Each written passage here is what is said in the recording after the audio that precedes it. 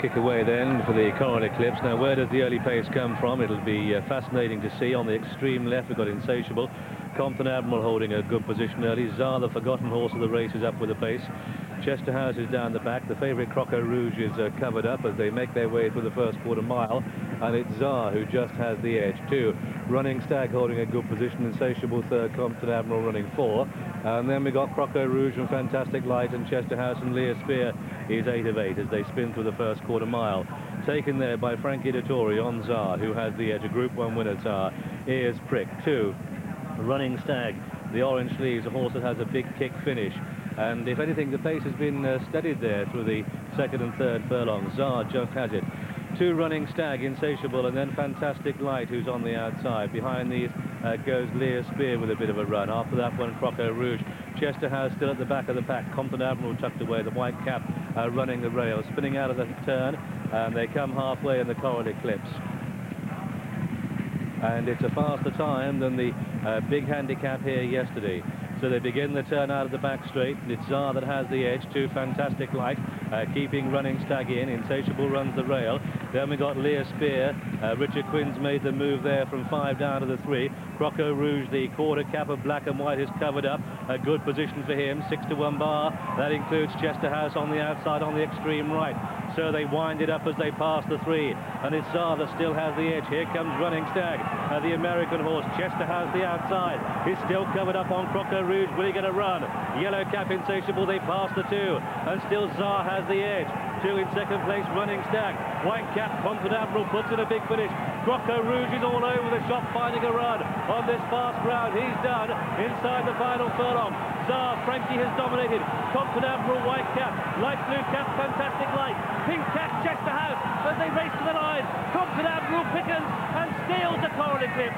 Compton Admiral cheekily from Xaar, then came Fantastic Light, and then Chester House, and then Running Stag and Insatiable. What a big flop, Croco Rouge.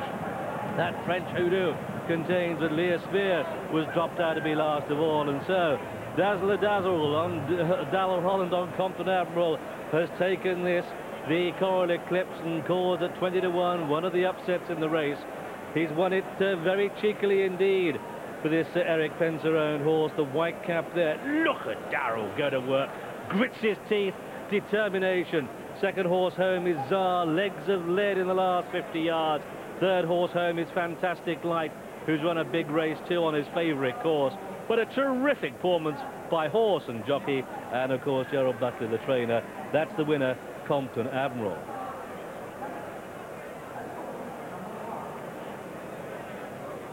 Well, really good team effort there. Well done to Gerard Butler for bringing this horse back, having run disappointingly in the Guineas and better in the Derby. Came back a little bit jarred up. He's brought him absolutely right back to his best today, and already a winner of a Craven. Well done to Eric Penser, who sunk so much money into this racing venture, and Darrell Holland, who made every yard of the running on Cortesi Castle, settled this horse in. He didn't go a mad gallop, but he was in a really moderate position at this point, and you thought there's no way he's going to be able to weave his way out. He's got Xaar immediately in front of him, Running Stag just about going well enough to hold him in, but then just as Philip Mitchell's horse begins to get a little bit tired, this gap appears, and it's just enough.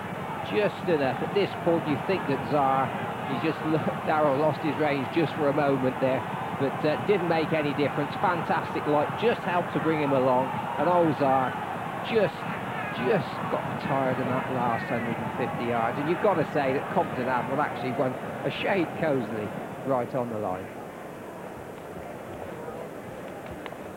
Compton Admiral, a 25 to 1 chance generally in the offices this morning, 20 with the sponsors. The tote new, only 60 to 1 return, 20 to 1. Compton Admiral, and completes 188 to 1 double for Darrell Holland after Cortesi Castle in the previous race.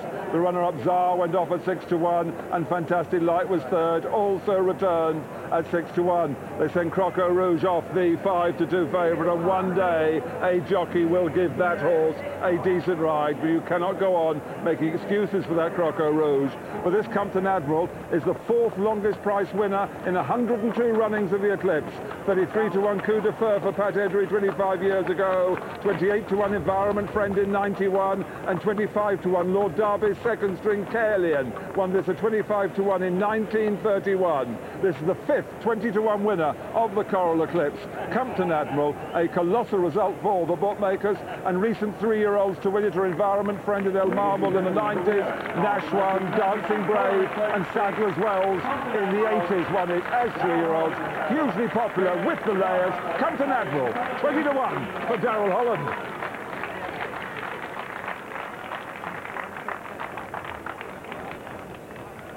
And Eric Pencer just there to congratulate Darrell Holland. Big moment for him. He sunk huge money in, John, to this venture, and it's really good to see him get a dividend of this magnitude. But he's a genuine enthusiast. I spoke to him on Monday, and you know, he couldn't wait for today to come around. He had a runner in the Lincoln, didn't he, and went to the old Lincoln course on the way up to Doncaster to see what it used to be like. I mean, he is a real enthusiast, knows the game well, and a tremendous result for Gerard Butler as well. To be a bookmaker now. June is here at 20-1 winner of the 8-runner Eclipse. Let's have another look at this, because Darrell Holland, who rode fantastic lights and almost, well, did misjudge the winning post earlier on in this season. This afternoon, he's ridden Compton Admiral and ridden him particularly well, but I wonder, did he just misjudge the winning post? I know that he's dropped his reins in just a moment. Just goes to change hands there. Says, go on, old son. Changes hands, going to pull his whip through, which he does, and just gave him a couple of slaps. Goes to put his whip down again, pulls him out. Running Stag's just giving him enough leeway to open that space up. Just drops his left rein a bit. Doesn't take too long for him to pick them up again. If he got beaten, he'd have been cursing himself.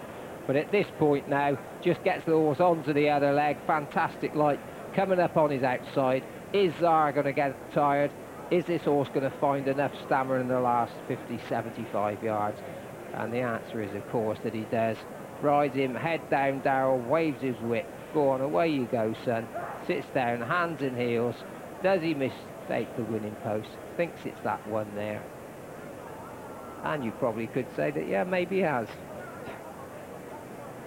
Well, by Suave Dancer, Sumoto, Matoto mare, and Eric Pencer, who buys some and breeds some, and they get the